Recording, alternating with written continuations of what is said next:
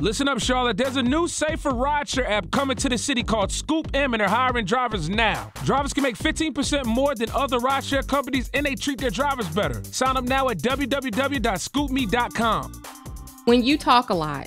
Yeah, when I talk a lot, I just be like nervous when I got to get in front of a mic. But imagine that the mic is the same mic that you have on when you're leading the class. What's the difference? That is true. But it's like, I don't need to know the mic is on.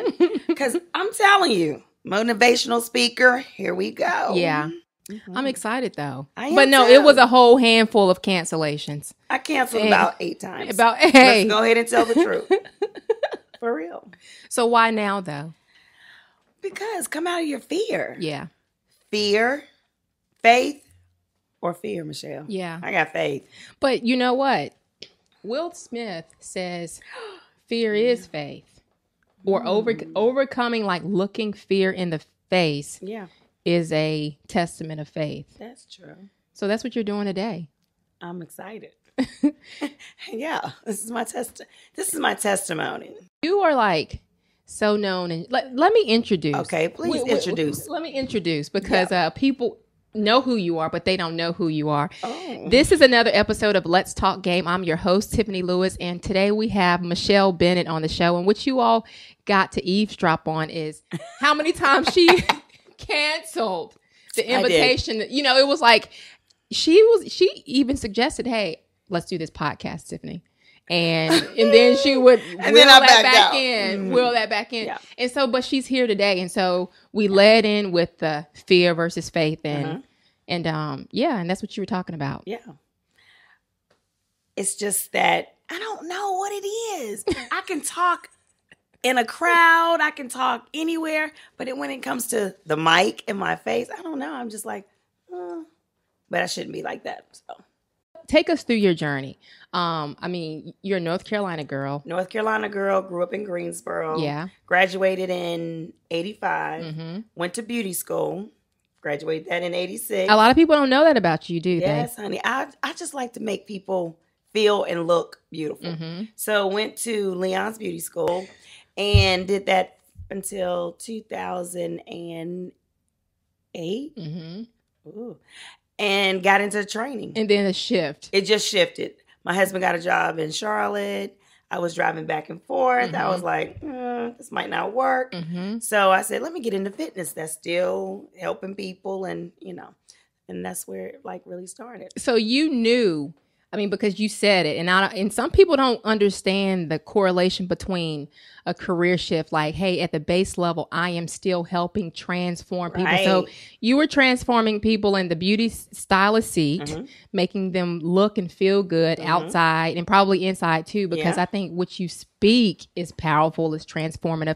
And then you just one day said, I'm going to go into personal training. I'm going to training because fitness was important to me. And so I was like, if I want to look and feel good, somebody else will want to do the same thing. Mm-hmm. So I got into that. We moved South Charlotte. Then Michael, Jordan, and Yvette would come in to the gym, and I would train with them. And one day the owner said, hey, Michelle, you want to work here? People want to work out with you. I'm like, me? Okay. So I said, not really. Yeah. I just want to have a little free time. But then I got into it and love it. And that's how I met Tiffany. My daughter's 4. And so almost 5 years ago. Yeah. Yeah, I met you. Yeah. I'll never forget when I came to the gym. And it's not many sisters in there, right? Yeah. And so I remember you and Seth were on this row machine and you gave me this look like, who is this? I'll never forget it. Damn. But yeah, and so if I would have allowed that, like, oh, okay, well, it was just like a first impression that it was totally. But I was really like, oh, I know that sister here, yeah. And that's who Michelle is, right? And it was like, hey, you embraced me ever since, and I appreciate that. Except standing you up on. But we're here now. We're here. I'm so excited. We're here. You decided for yourself in the moment, I am going to train. And so what has been like some of the biggest some of the biggest highs of being a trainer, because you're more than that. So we're not going to just talk. This whole show is not about personal training, but you're more than that. Right. But what are some of the biggest highs? Yeah. People come in and they are like, oh, down on themselves about this, low about this. Guys, everybody's going through different things. But when you come in and you speak, you're going to have an awesome day. You're going to feel good. Don't worry about your pain or whatever. Just give it to God and say, hey, help me get through the day. You'll feel better. So that's what I really, really like. Saying, good morning. How are you? Hey, good looking. You know, just making people feel good. I don't know if you know this, but while I was preparing for today, I kind of said, you know what? Who does she remind me of? And so I do listen to podcasts. But if I had to set the stage, you, to me, liken Tina Turner, right? It's like a slow warm up, but you know she's going to take you there. And so little by little, even in your class, your one-on-one sessions, you turn the heat up steadily and surely. And by the time it's over, people ready, they're just all in. You've won them over. And so that's who I liken you to. So where does that come from? Where does that charisma, that confidence about yourself come from? I think my dad and my grandmother used to, my grandmother was a cosmetologist, owned salons in Maryland. So I went with her and she was always like, honey, you gonna be smart, you was beautiful. And she just said, have confidence, Michelle.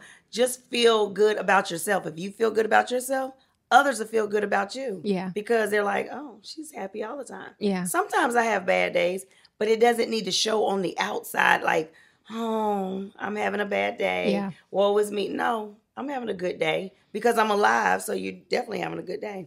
And then my dad, who is a minister in Greensboro and president of the NAACP, he just, hey, baby girl, no matter what, if you get a D in school, an A in school, you are smart and you are beautiful. That was his favorite words. I was like, I could have been in that movie because that's exactly what he told me. So I just kept that. So you believed it. Believed and achieved it. That's it. Yeah. And so, so do you think, as far as I know you have siblings, right? And so do you think they got the same dose, or you are you stand out in a different way? Because it's something different about you, I think we're 8 years apart. Okay. So my sisters are like, Michelle, you're just always bubbly. Don't you just... So I pump them up. Guys, it's okay to have bad days. I'm not saying that. I'm saying don't turn your bad days into just terrible days. Enjoy and just push through. Give it to God and move on. So that's where your fire comes from. Your dad, your grandmother set the foundation. And so, but you're talking about God. So pull from that. What is that relationship? Everything. Yeah.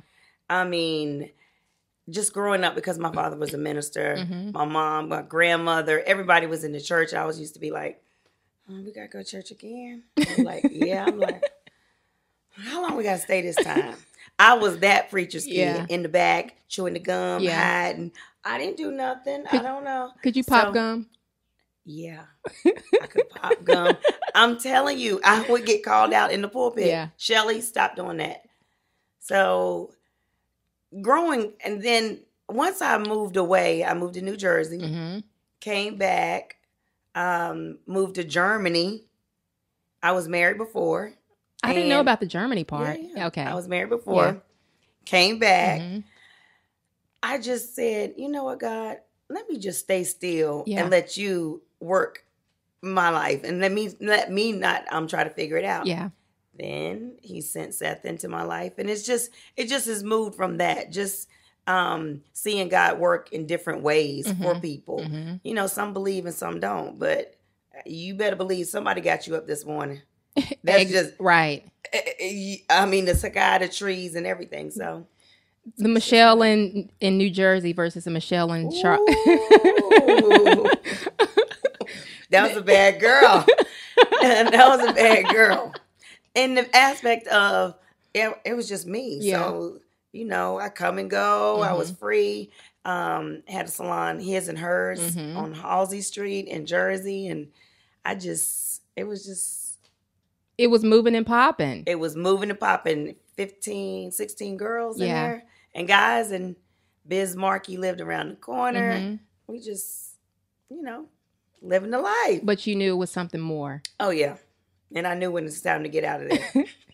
That's it. It's time to go. So then again, and I'm going to take it back to when you made that decision. So when did you make that decision? And like, what was it? Like, do you remember that day, what you were feeling? What was it? It was like, hey. I said, I'm at rock bottom. Yeah. I'm either going to do hair again. Yeah. Or I've got to do something. And God just spoke and said, okay, you're living with your mom. This is not you. Step out on faith. Go back and do hair. Yeah. And within a week, went back, clients came back, moved out.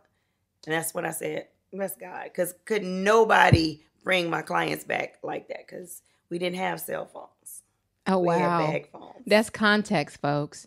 Yeah, we had no cell phones. The bag phones with the Velcro. Yeah, that was it. And so it just worked. And from that day, it was just like, you know what, God? He said, just let me work this and I'll work it out for you. See, I think a lot of people look at you and they believe, because you're such a motivating force and because you are so like popping and you have it, so right. And see, no, that's but it's true. My words come from this girl right here. Thanks. But it's true though. And so, but people don't believe there was ever a rock bottom or if there was ever like a, hey, I gotta, revamp or rework myself, Rework everything. Yeah. Attitude. I just thought it was just going to just happen and happen. And no. Yeah.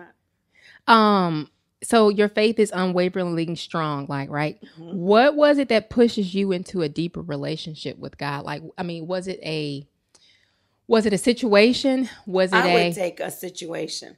I got, Seth and I got married and Seth, maybe 7 years, 6 years. I'll never forget. Seth was like, are we having kids? I'm like, no. Yeah. It's just going to be us. Oh, girl, honey, it's not going to be me and you. I'm going to have to go with somebody else. I'm like, for real? Over a kid? So I got with some girlfriends. I said, hey, are we going to have kids? They were like, no. I was like, we got to have one. So it was 3 of us. I'll never forget it. And she was like, what do we got to do? We got to do something so we can have kids. Yeah. So her daughter was born in January. Another friend was February. And Seth was born in March. But I had a fibroid that came about. And the doctor was like, most kids don't make it with a fibroid growing at this size. I'm like, what? And he said, we're just going to monitor you and everything. So every day, I prayed every day, Lord, please, a healthy boy. Yeah. And because girls, I would have him like a little tomboy. I know Tom girl, she would have just been like, So you prayed for a boy. Prayed for a healthy boy. And my fibroid was 6 pounds and my son was 7. Wow. So they were just like, what? So that was a big turning point. Yeah. God just took me straight through. And worked all the way up to it. All the way. My C-section was Monday. My last day working with my clients was Saturday at 10 o'clock.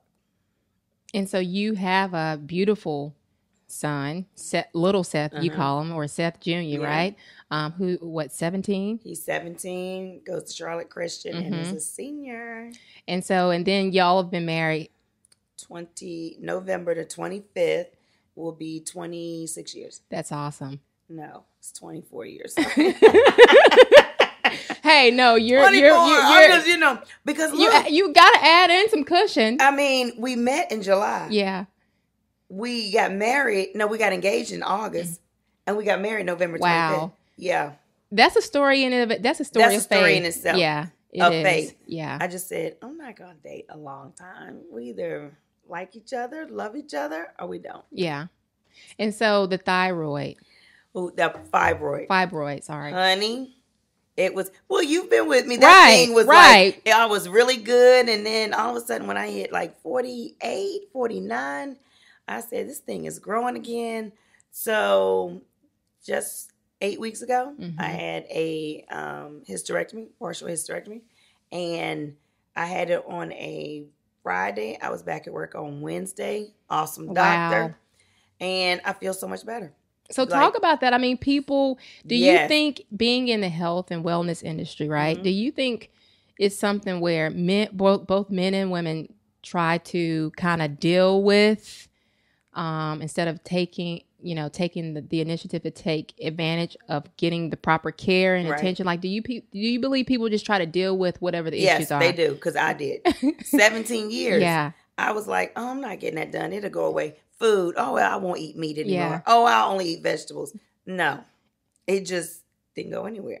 So if a doctor tells you, hey, Michelle, you have high blood pressure. Okay, you work out every day. You do everything right. Why? You just have high blood pressure. Take your medicine. And maybe, it can help, or whatever. Just don't take medicine in your own hands. Say, oh, I'll just deal with it. Oh, I got cholesterol. I just won't eat shrimp next week. No, that doesn't work. Right.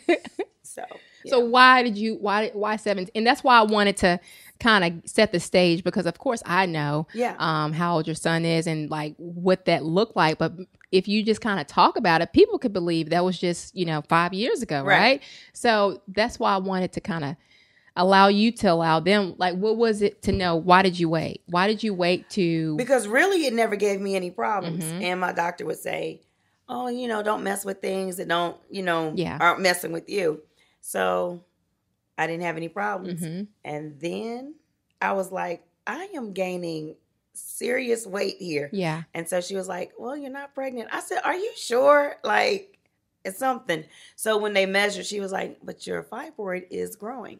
So I said, what should we do? So I was riding in the car one day and it said 1-800-fibroid. And so I was like, okay, Lord, really? I mean, am I supposed to call? So I said, let me call. Went over there to him, over to the doctor, and he said, well, we can cut all the blood supply off, but there's a small chance that we might cut wrong and you'll have a pelvic infection. I said, what? No. And he said that can be dangerous. So I was like, a pelvic infection? Okay, no. So I said, let me go see my gynecologist, and she said, Michelle, I tell you what, let's just go ahead and do it. You're not having any more kids? I said, no. She said, let's just do a hysterectomy. Yeah. I said, but am I going to be out of work like 6 and 8, 9, 10 weeks? I think maybe you might be out just 2 to 3 weeks. I said, that's still a long time. She said, well, let's just take one day at a time and let's just do it. So did it, felt good, went walking that same day with Seth, and I was like, I'm feeling pretty good. I think I can go back. I think I put more mental, like I can do this. Your mind can play tricks on you. I don't really feel good. Yeah. Or I can't walk. But I think my mind was like, you can do this, Michelle. I had a C-section, went back to work in 2 weeks, 3 weeks. And so I think your mind can just play tricks on you where you're like, oh, well, I'm not feeling that well, but I felt great. And then you bounce back. Because that's what you do. Yeah. That's what you do. That's what I want others to do. Just don't woe is me or be sad about a situation that you're in. Give it to God. And I promise you, he'll get you through. Yeah. Promise. And then you have an amazing support. Your husband, so who you mentioned earlier, and so it's no mystery. My mom, my dad, my stepmom. I mean, everybody. So many. My sisters, friends, yeah. So Seth Bennett, he is on part of the executive staff at the Charlotte Hornets. I know you talked about that, right? And so, how do you all, as a unit, and then you individually ensure that lifestyle doesn't overshadow who you all are as a couple, right? And I guess most importantly, like your purpose, right? Because you've talked a lot about faith and everything like that. So that's important. Like, how do you ensure that doesn't overshadow you guys? Seth is really good with all of that. Seth is a senior VP for the Hornets, and he over marketing. And when he comes home, there's nothing about work. Yeah. Now, when I go home, if it's a problem, I was like, well, Seth, such and such, Michelle, either deal with the situation or move on from the situation. Don't dwell on the situation because it's not going to get any better. You either just deal with it or move on. So it's a balance. if it is a problem at work or something, we'll discuss or laugh or joke about it. We keep. I'm a life of the party person, so it's really hard to get me down. So when Seth is down, it's real easy just to pick him back up, and we stay busy, and I think that's really helped us like a lot. Yeah. We're just busy. Now our son is getting ready to graduate, so I'm like, Seth, it's me and you. He said, you better get a hobby. I said, oh, and maybe I'll come hang out with Tiffany all the time. No, it's not. It's gonna be for real. Yeah, that's what I want to do. Yeah. I want to hang out with Tiffany because Seth is like, you've got to get a hobby. Because you can't just, you want to play golf? No, I don't want. Well, Michelle, you're gonna have to get a hobby. So we're gonna have to start working on that. Yeah. Stay tuned, folks. Yes, that's all I have to say. We will be right here. So when are you still though? When are you Never. still? Oh, when I sleep. I wear my Fitbit and it says you're up and you're down, you're restless. But I don't know. I don't need a lot of rest. I just need to like chill sometimes. I like watching any sport. Any sport. Any sport. Even cricket. You could watch some cricket or some Josh. Because I could watch cricket. It could be anything. I just like sports. Yeah. So they're like, Michelle, you watch reality TV? I did. And then I was like, I got my own reality TV. I don't even, so I just gave all that up. So you just watching sports and getting like 5 hours of sleep at night. And if you say I can work out, every vacation, they know. Make sure they have a gym because Michelle's not going to stay there. They know. It's just, I love it. Yeah. Yeah. So I want to do game to game. Oh. Well, no, before we do that. Wait. Before we do that, because you're an exceptional mom, and I don't want to leave this out. And so me being a mom, I'm kind of a newbie in the game, right?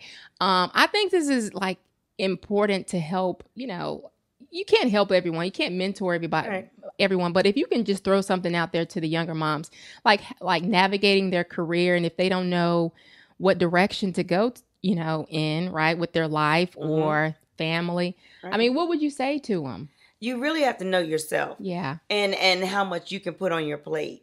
We have one kid, but if you come over our house, it's 10 boys there. Right. All the time.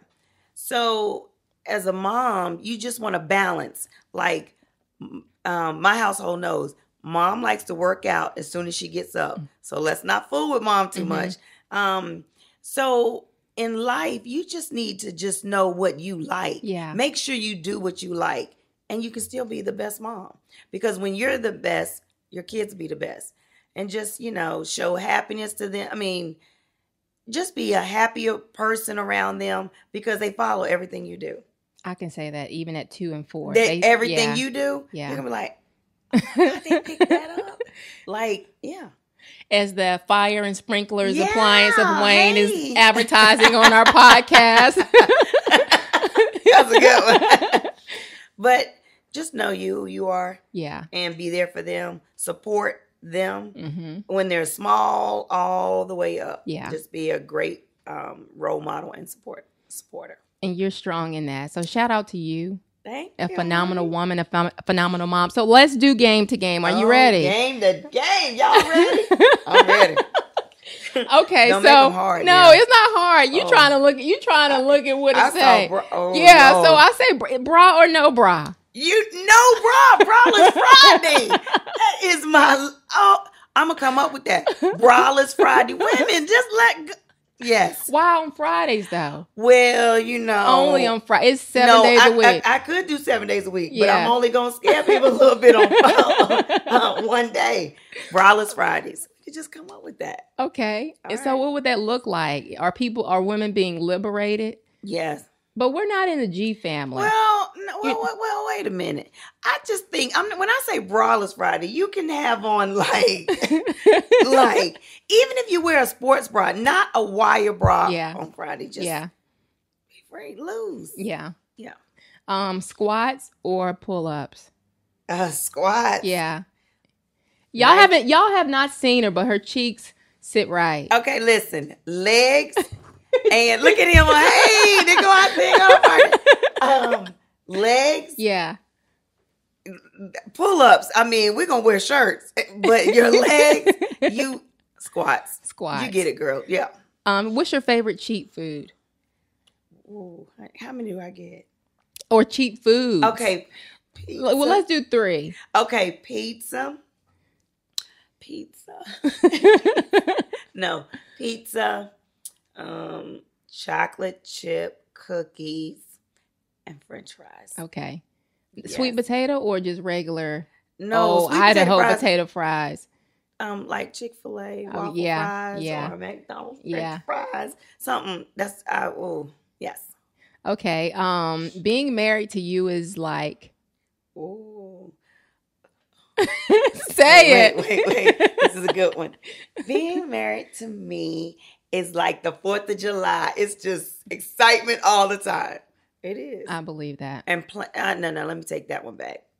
Being married to me is like, what's a movie with kids that like to play a lot?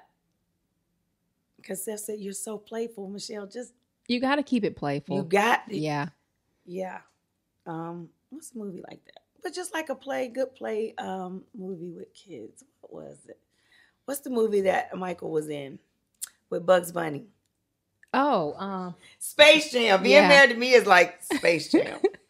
It is. It really is. Because, they were sad sometimes and they were, mostly happy. Yeah.